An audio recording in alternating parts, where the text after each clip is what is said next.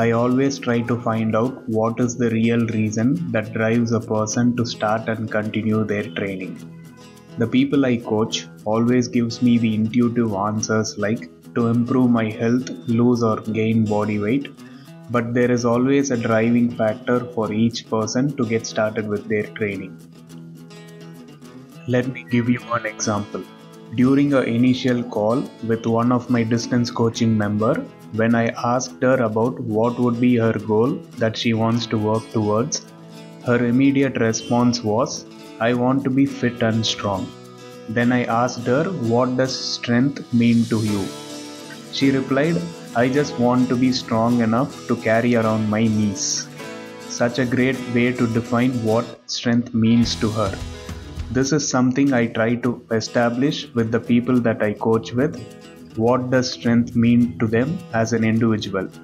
I see this as one of the most valuable pieces of information for my coaching, as this establishes what exactly is someone looking to get out of their training.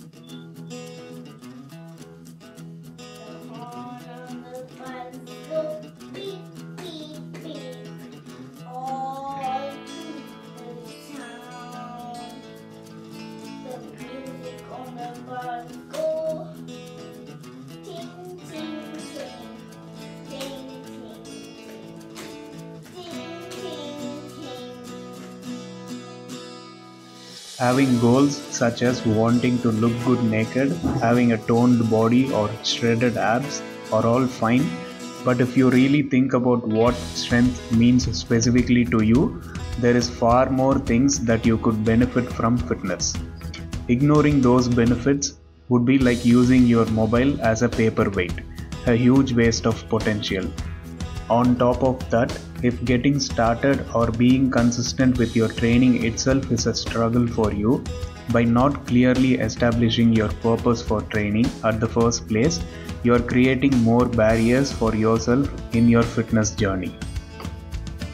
I keep mentioning about working on foundational movements or skills like the ability to pick up weights from the floor, pressing weights overhead, carrying weights for distance, and many others that has direct carryover to your life instead of tying yourself to few lifts and taking it to the extreme.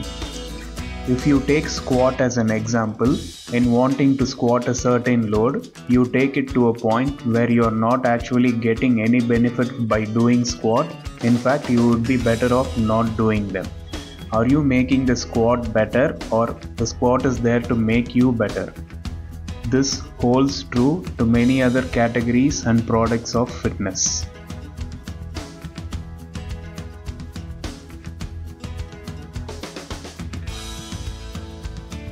Since the fitness industry is very much polluted with informations on what you should be doing and what you shouldn't for your own training, I wouldn't blame someone for having such false perspective around fitness, as it's very hard not to come across such informations.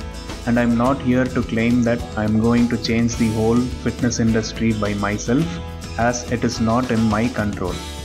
I am here to teach and provide the people that I coach with necessary tools that not only helps you train consistently, but also identify various BS informations around fitness and stay away from it.